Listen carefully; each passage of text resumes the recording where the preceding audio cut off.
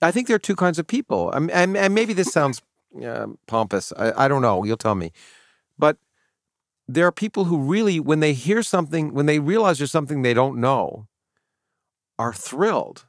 Yeah. And there are people who are, when they realize there's something they don't know, are upset, I think. Yeah. And because the fact that there's so much more to know about the world is what keeps me going personally every day.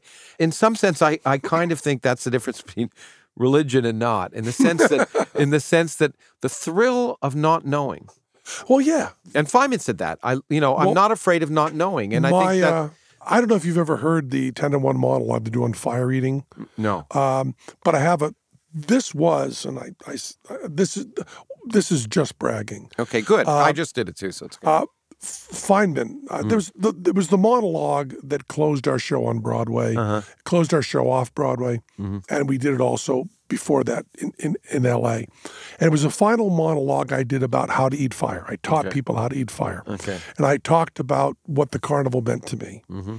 And I had a section in there, which I won't do the whole thing, was I said, people often think that scientists don't like the mystery, want to end the mystery. And the fact is, scientists are the ones that love the mystery. Yeah, sure. The people that don't like the mystery, the people that when there's a mystery there, they just believe the first thing they're told. Yeah. Or they make up something and believe that.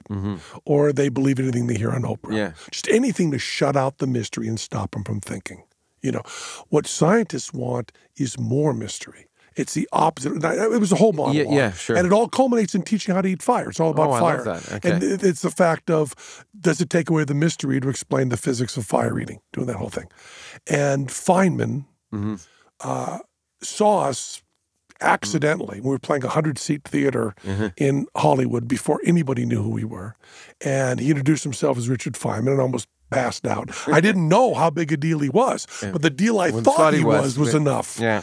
And he said, I may cry saying it now. Feynman said, your final monologue is what I've been trying to explain to my wife for 20 years. Oh, wow. And I never got her to understand it. Oh. And he said she understood it tonight with you eating that fire. He said it is the most perfect description of science ever.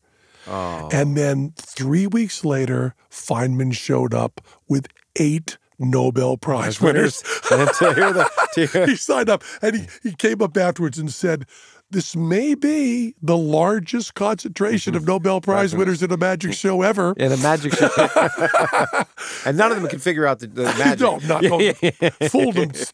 Don't fool them. Yeah. But he said that description, that monologue, was what he was trying to say. That it's not closing down mysteries. Yeah. And every time you read this anti-atheist stuff of scientists think they have all the answers, you just go, what are you talking about? Religion people think they have all the answers. Exactly. They've got all the answers. And you don't even have a path to all the answers. Yeah. We don't even know what the questions are. You don't even have a path there. Yeah. I mean, if you solve every single thing you're working on right now, you can't even measure that you've gotten closer. Yeah, absolutely.